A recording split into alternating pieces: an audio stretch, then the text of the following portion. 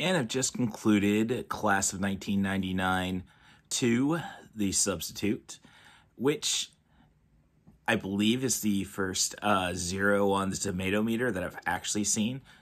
I'll have to do a little more research on that. But let's just remember that just means there's no positive reviews. Doesn't mean, doesn't mean it's not mediocre.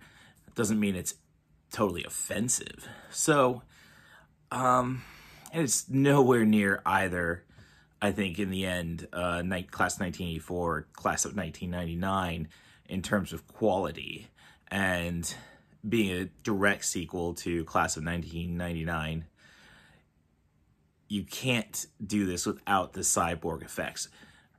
But, to its credit, it comes off the story that lets you negate these by having, well, that's spoiler alert stuff. But basically, there is one teacher who's now just going from school to school, believed to be a battle droid from Megatech, who just goes and kills all the bad students and moves on to the next town. And this time, he's come to a school where there's a teacher. Well, and honestly, the only gang activity really is that there's a teacher who is wants to testify against a attempted murder, and keeps being opposed because that would shake up the small little town. Fortunately for her, Sasha Mitchell from Step by Step and Kickboxers 2, 3, and 4 has arrived in town, and he's taking out the trash. And it turns out to be more of something she's conflicted with than deterred by. So it kind of addresses, like, basically, all right, we have evil students this time. This isn't like Class 1999 where it's just kill a bunch of kids. And we have a teacher who you're cheering on for killing the kids.